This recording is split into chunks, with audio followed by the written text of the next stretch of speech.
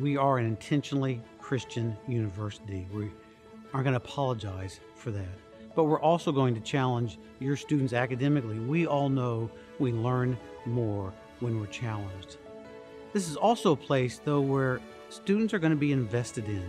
I've spoken to so many alumni, and they come back again and again to telling me stories, naming names of faculty and staff members in specific situations where they invested in their lives, and they look back with the benefit of time and see how formative it was in their life. I think another reason is high impact learning. With the Christian liberal arts, you're going to get that broad experience, but we're also going to go deep.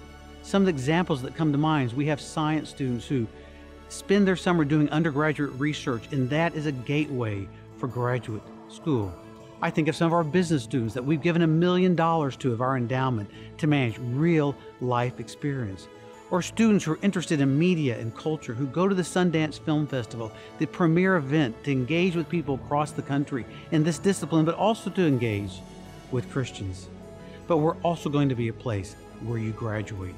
We're proud that in the state of Arkansas, among all colleges and universities, Ouachita has the highest graduation rate. You're going to finish on time. But you're not just going to graduate, you're going to be prepared for graduate school, for work. And so at Ouachita, we'll be a better university because of you. And I believe you'll be better because you were at Ouachita.